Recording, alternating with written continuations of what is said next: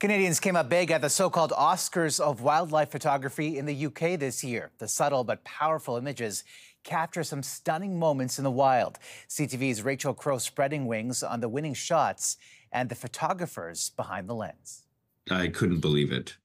Absolute sheer disbelief. This year, the winning shot came from BC's Shane Gross, a marine conservation photojournalist who focused on what's just beneath the surface. Photography is just a great way to bring that world to life. Not everybody can go snorkeling or scuba diving, so it's a real honor to be able to show that world to people who otherwise wouldn't see it. The competition is considered the Oscars of photography.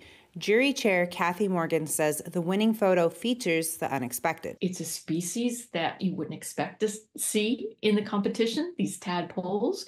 And it's the energy and the light and just that sort of sense of excitement that you almost feel like you're there, and it's just this rush of water and tadpoles going past. Gross almost didn't believe he won. It was very surreal. I've been entering the competition since 2011, and it's, the pinnacle of any wildlife photographer's dreams. So to have my dreams come true that day was mind-blowing. Canadian photographer John E. Marriott won in the animal portraits category, showcasing a lynx family. There's only 11 categories, so it's an animal portraits is the single most contested one. It gets the most entries by far.